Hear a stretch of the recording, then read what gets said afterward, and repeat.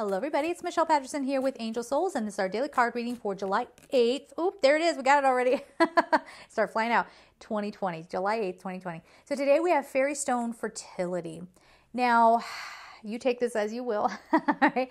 This, on a very obvious level could mean that there are pregnancies on deck here. So just be mindful of that, or figuring out, getting clarity for some of you about what you want to do with what you want to create. So let's start very broadly and then we'll come on in. So, what do you want to create? Getting clear about that. What do you want to put into it? What kind of energy are you going to put behind it? So let's break that down a little bit. If you're going to go into, let's say, a project and you're doing it because you just want to be famous, you will fail. Or if you get what looks like success, you really still have failed.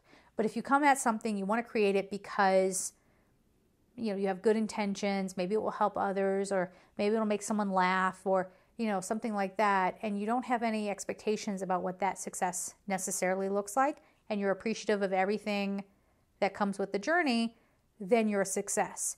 Even if no one ever knows your name, you are still a success, okay? So this fertility card is saying you can create.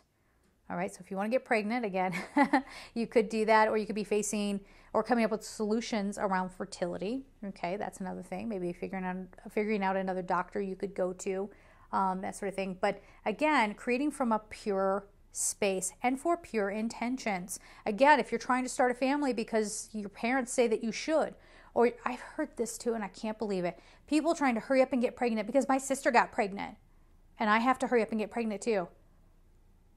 What in the world? Are you serious? No. You have a baby when it's time for you to have a baby, okay?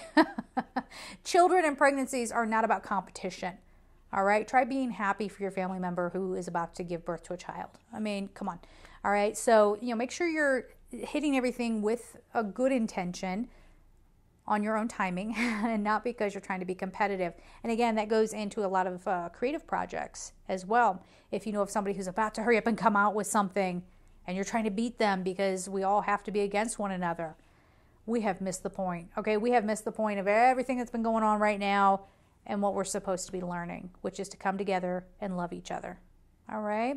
So we're going to leave it there, guys. I'm sending you all so much love, and take care.